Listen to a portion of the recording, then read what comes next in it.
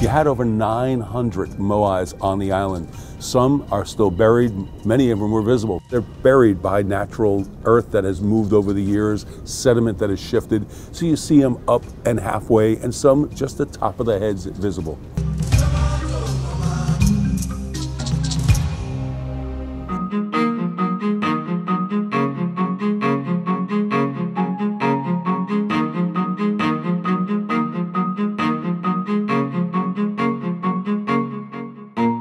Now, the moais are done in different periods. You have the early period, that's 700 to 850. Now, the smaller ones are from this period. They first started out like you would find in Hawaii and also in the area of the French Polynesia, like tikis, small little carvings.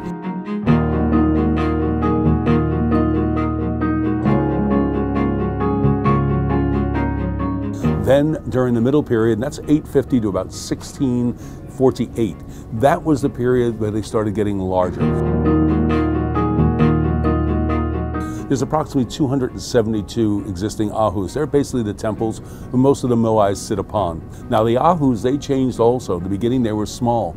Many of the ahus you witnessed, you saw 3 or 4 levels. These were built upon throughout the middle and into the late period. The late period is post-1640s.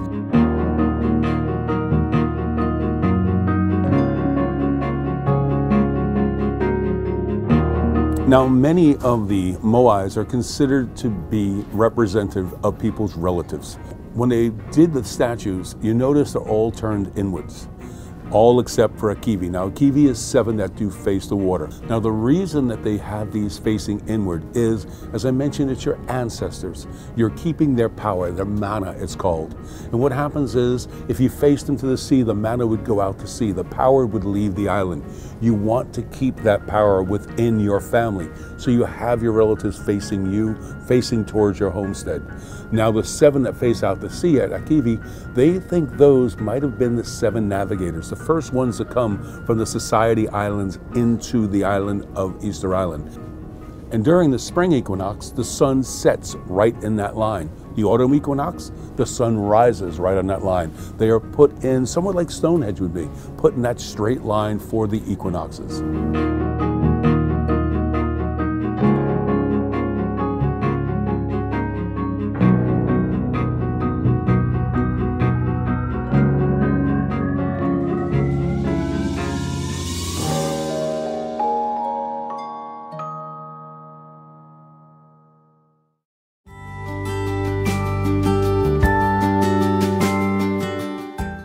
My mother is an archaeologist and an anthropologist.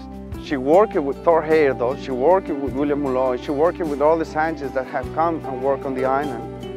And today she keeps working with Heyerdahl's grandsons. Scientists, they have studied the statue so much that they got kind of stuck, you know?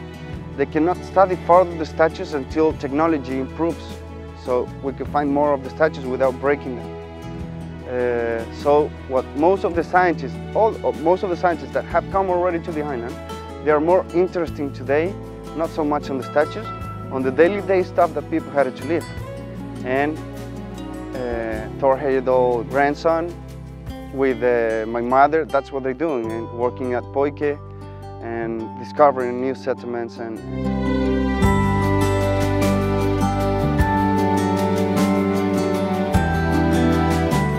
you saw the island around, and the place it's I don't know, it's like archaeological Disney World.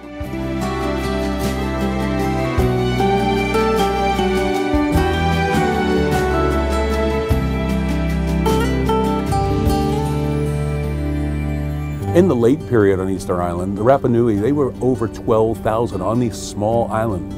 What happens? There was lack of water, lack of food, construction material. They started to have rivalries, almost a civil war. It was the long ears and the short ears. And these started very big battles.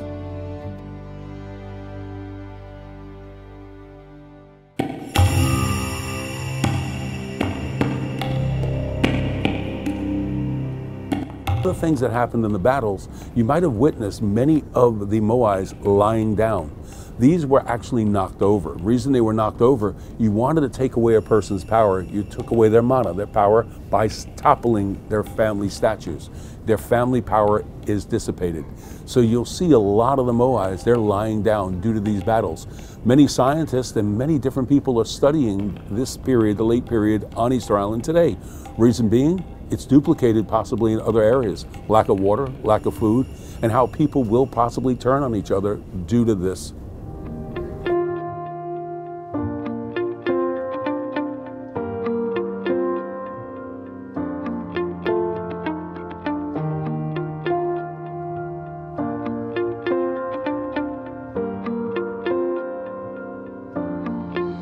Statues were carved with tools in the first stages with tools of pure basalt. The stone of the statues is volcanic ashes, tuff, I think it's called in English, tova in Spanish. And that's the last real details of the statues, like the fingernails on their bellies, or maybe their ears or part of their eyes. Maybe they were carved with other tools, could be obsidian or smaller tools to do small details. But the first staging for any carving was pure basalt, which is the center of the lava basalt stone with no bubbles, the most dense stones that we have. And most of them have different type of features. There's only one group that have the same features. Now you have features that are representation of the person who did pass away. Now you also have some of the ahus that actually contained bones, and later in the middle period, they also did cremations and they were buried in the ahu. Now these are from the craters of the volcanoes. They're volcanic ash that over a period of time is condensed and turned into a stone. They carved these. Now you did see what's called the top knot. That looks like a hat, but actually that represents the hair, basically tied into almost a bun in the back of the head. Now that comes from a different quarry, and that's a red stone, but it also is a volcanic stone. You also have from some of the different quarries, not Raraku, you have some that have more of a white color from a different type of volcanic stone. The stone of the statues, you can hit them and you're gonna break your hand. It's a rock. But if you just touch it and do like that, you're gonna see that it breaks. It's very fragile stone, so that's why they decided to carve on that stone.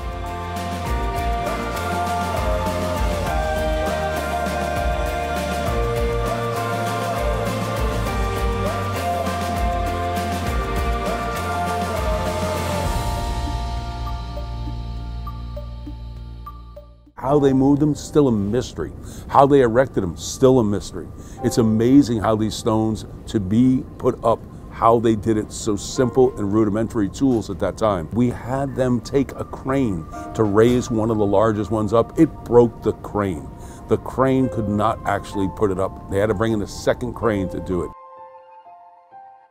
I always give the example to people that when a mother sees her kid under a car, she will pull the car out, take the kid out, and she's gonna do the job that in the moment she needed to do.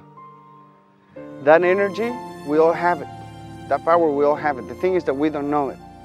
Today, many people call that power faith. And when you get the power of that faith and someone pushing you around from the back, you could accomplish anything. From the period of 1000 to 1680, hundreds of people were working on these.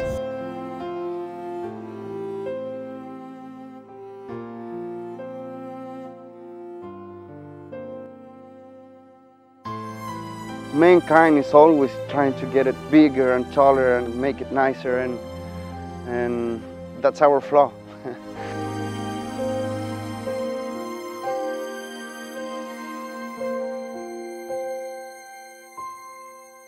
Now, those of you fortunate enough to go up to Orongo, you witnessed the Birdman Society. Now, the Birdman was in the late period. This is after the Moais were created.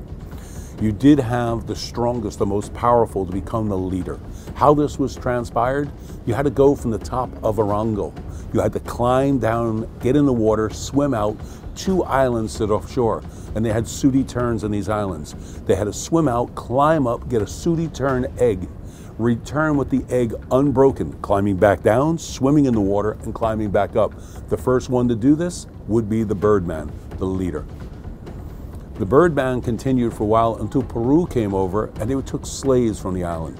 Now, of course, taking slaves, you want the strongest, the biggest. So they took most of the large people, the population of power, and they moved those as slaves. And the Birdman, unfortunately, it stopped.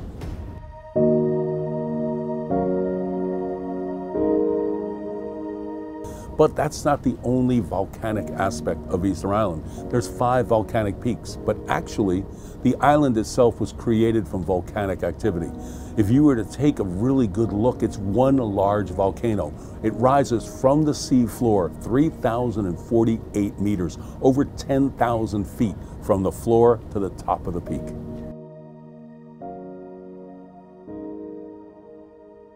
Now the Rapa Nui. Some originally thought they did come from the Polynesian islands.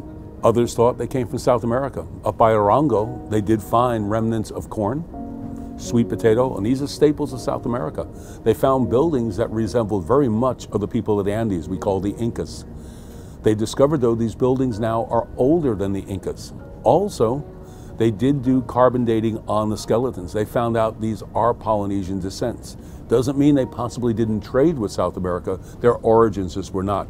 Now, Tor Heyerdahl, when he took the Kon-Tiki, when he sailed over, he was trying to possibly explain that they came from South America. Recently, though, this has been dispelled. They do know the people of the early period arrived from the Polynesian islands. Polynesians lived thanks to the ocean, not thanks to the land.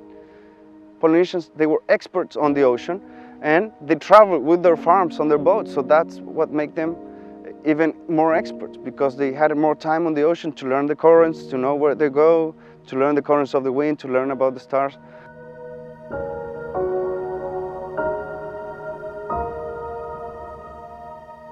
The island is in basically the middle of nowhere. You have nothing to break any of the waves, any of the movement of the ocean. Winds can pick up a swell, and the swell can come from a storm that's 1,000 miles away.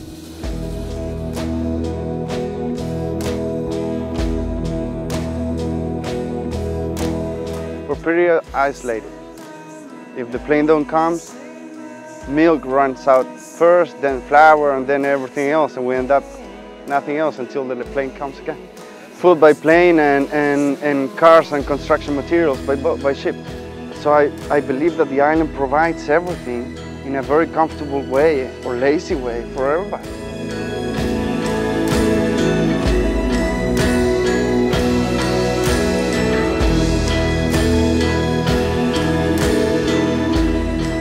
And something that the island brings us is that it has all the basic needs covered. It's never cold. We all have a piece of land, so you got your house. So you could be protected from the cold that we don't have, or from the rain. Food is right there on the ocean. It's free, it's waiting for you. You just need to go over there and pick it up. If you get too much, you give them away and trade them for something else, or if you get too much, sell them. And because you got land, you got a place to die. So the 3 basic needs that any man on any planet or in any country could need, you got them covered here. So it's pretty comfortable in that. If you go around the island, you're going to see fancy houses and houses that you could say they're poor, but there is no difference on the social status. We know who is richer than who, but there's no difference. We all eat on the same restaurants, we all go fishing on the same places, we all go to the same bank, we all went to the same school. So I believe there is a much friendlier place than living in a big city like Santiago in Chile, for example. You go there, no one says hello, everybody's cranky. You say hello to someone and they might bite you, and the world don't supposed to be that way.